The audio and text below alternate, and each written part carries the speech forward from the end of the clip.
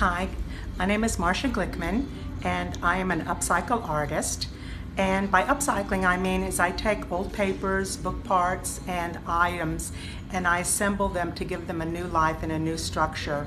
I really enjoy doing my art because I grew up in a lower middle class family in San Antonio, and I had a lot of hand-me-downs from my sisters, and so I would collect things like fabric and make my own, decorate my own skirts and change it a little bit so it wouldn't be like theirs. I respect that a lot of artists here do beautiful work. They paint. I don't paint. I don't do sculptures really. And I only use what I have, so I'm pretty limited. And also my art, I think, is pretty diverse because if I use a piece, it's gone forever. My concept of hate is that the hate is contained in boxes, and the boxes are guarded by bees, never to escape.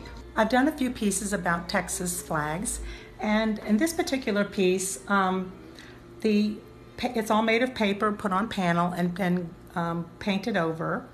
So I do actually take paper that I don't use. Let's say I have a book and I don't use the whole book.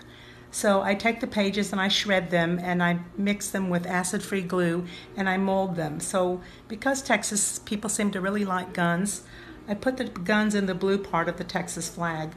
And of course they're paper, so they can't hurt you.